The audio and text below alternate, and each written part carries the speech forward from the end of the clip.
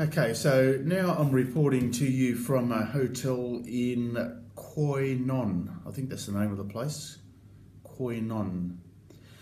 So it's a Super Tuesday here in Vietnam, which saw us leaving the train about 1 o'clock in the afternoon, heading up to Quynhon. Very, very tired this morning. I kind of had a gastro thing kind of going on. So I was up all night, feeling very tired today. So we had a late start to the morning. We checked out of the hotel at 11 o'clock.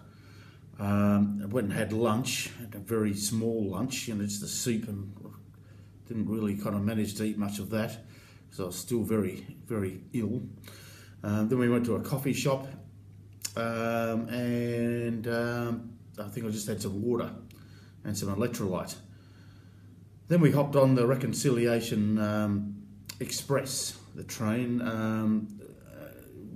from, as I said, in the train to Quynhon.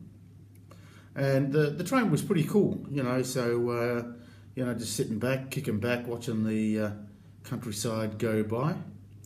Very nice. And it's a beautiful country, lots of green, saw some coast, very much of a contrast here in Vietnam. So we arrived at the train station about 6 p.m. No, actually the hotel. Checked in the hotel about 6 p.m, had dinner 6:30 p.m, some fresh squid out of the ocean down there. So I'm going to have an early night tonight. Hopefully I'll wake up better than I did this morning because we've got an 80k planned for tomorrow. 80k bike ride going from Quynhon to somewhere 80 kilometres away. So that should be good.